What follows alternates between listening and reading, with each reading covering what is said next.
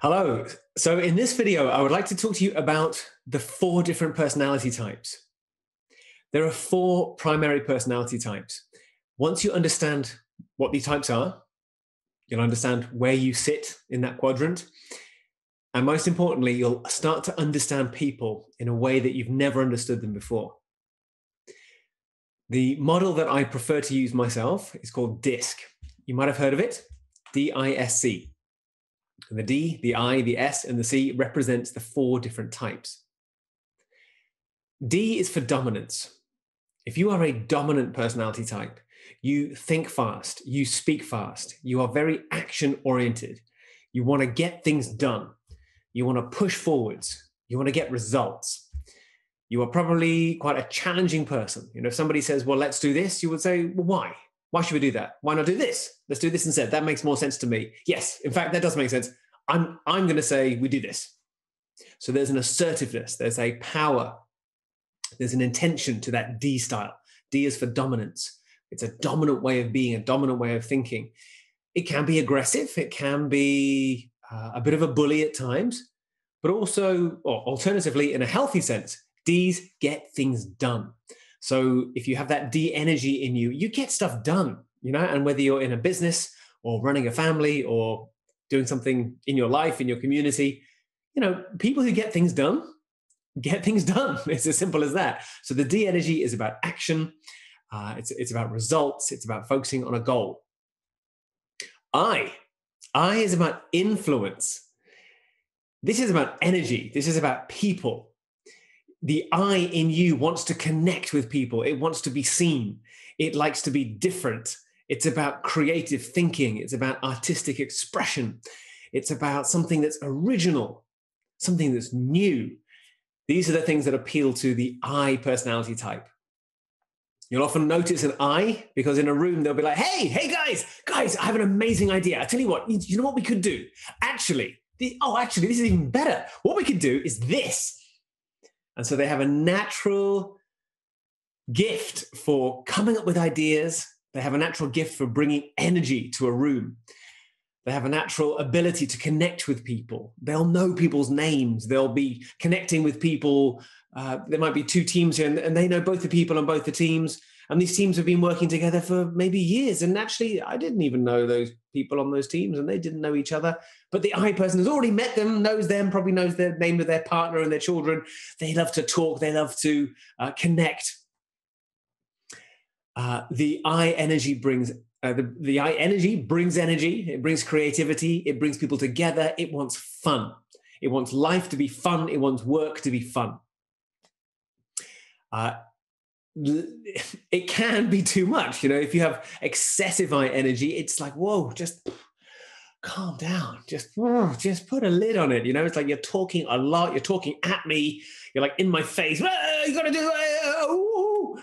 And it can be overwhelming. So the I, in a meeting environment, it's the person who's talking and talking and talking and doesn't really listen, doesn't really give other people a chance to contribute. S is steadiness. So if you have a lot of S energy in your personality, you very much care about people. Similar to the I cares about people as well.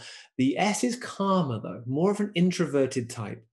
So wants to be around people, wants to be connected with people, wants to know that people are okay, people are doing well, wants to help people. That's a big thing for S. It's like they want to help.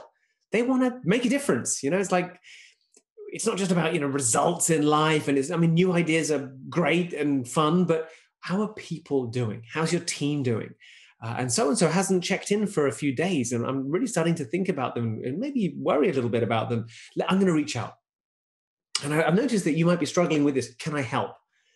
Give me something to do. I like to help. I'm a team player. I'm not looking for the glory. I'm not looking to be the person at the front of the room with a microphone.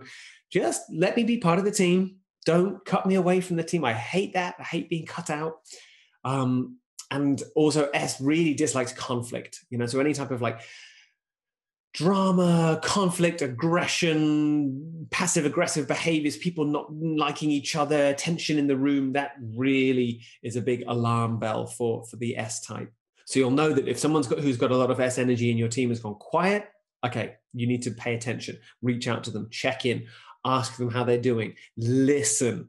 Don't start telling them loads of stuff. Actually listen, because these are people who place a high value on being heard, being understood, and you need to show that you care. Because if you're not treating someone who's got a lot of S energy, if you're not treating them like you care, they're not gonna be their best, and they might even want to leave. If it's obvious that you don't care about them or even care about other people, that's a big issue for somebody with the S energy. D-I-S-C. C, conscientiousness. So if you have a lot of C energy in you, you are precise, you're analytical, you are process driven, you like a plan, you like structure, you love a spreadsheet, you're organized, you're on time. You are a human schedule. Someone can just say, oh, when's the date of that thing, the new project? Oh, that's December the 3rd. And what day of the week is that? That's a Tuesday. Wow. How do you know that, right? And so they're very organized. They love data. They can process a lot of data. They want structure. They want to know that there's a plan. They need a plan. And if there isn't a plan, they will make a plan. They like to make plans. In terms of their energy, they tend to be on the quieter side. They tend to show quite a seriousness about them. They're not like necessarily bubbly, chill. Hey guys, how are you? It's not that type of energy. They tend to be more reserved, less emotive, more in their mind. These are cerebral people who use their brain a lot. They're thinking a lot, and there's often this sort of deep thinking expression on their face. That conscientious style tends to be much more withdrawn, not necessarily shy, certainly not antisocial. It doesn't mean that. It's more that they are more reflective. So they might very much like being part of a group or a team. However, they're not going to enjoy it if it's just, let's just meet up and have a chat about whatever we talk about. Who knows? There's no plan. There's no agenda. We'll just sit and talk and have a catch up. And that's not going to interest them much. By their very nature, they tend to be quite challenging people. Not that they're not challenging. Well, it can often be interpreted that they're being difficult. Like, I've got this idea and you've just told me 3 reasons why we couldn't do it. Like, are you like the business prevention department? So often they are painted with that sort of almost negative brush. Like, oh yeah, tell me why we can't, tell me we don't have the budget. It's going to be too risky. Oh, the law, oh, the legislation, oh, the regulations. You always talk about the regulations.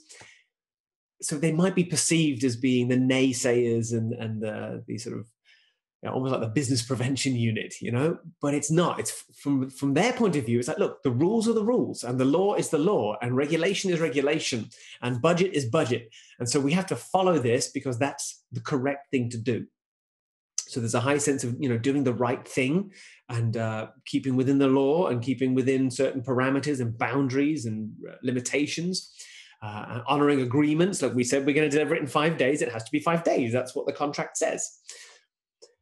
So you can, yes, often win their favor and win their support by being precise, being specific. If they ask you for numbers, give them the specific numbers with the data. They want facts. They want science. They want mathematics. They want something that's tangible and measurable, because that makes them feel safe and secure and makes them feel that, this is right. This is correct. This is accurate.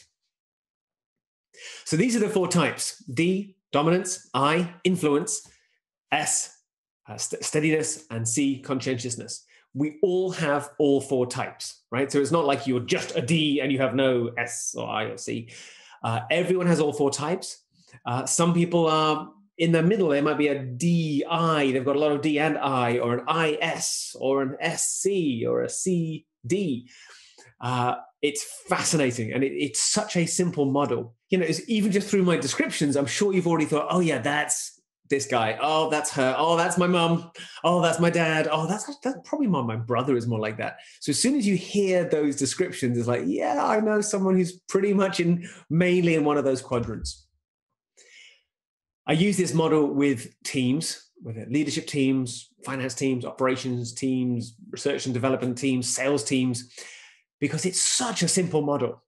And when you do the official DISC assessment, you get your specific report back, and it tells you exactly where is your dot on the grid, what's your primary type, what are your priorities, what motivates you, what frustrates you, what do you want from other people. It also goes into how do you need to, how do you need to flex or change or adapt yourself for those around you? And that's so powerful. How do I, let's say I'm very S and I'm very caring about people and harmony, and I'm reporting to somebody who's got a high level of D, right? And they're about results and just get it done and don't really think too much about how people feel, just get it done. Well, that's a challenge, right?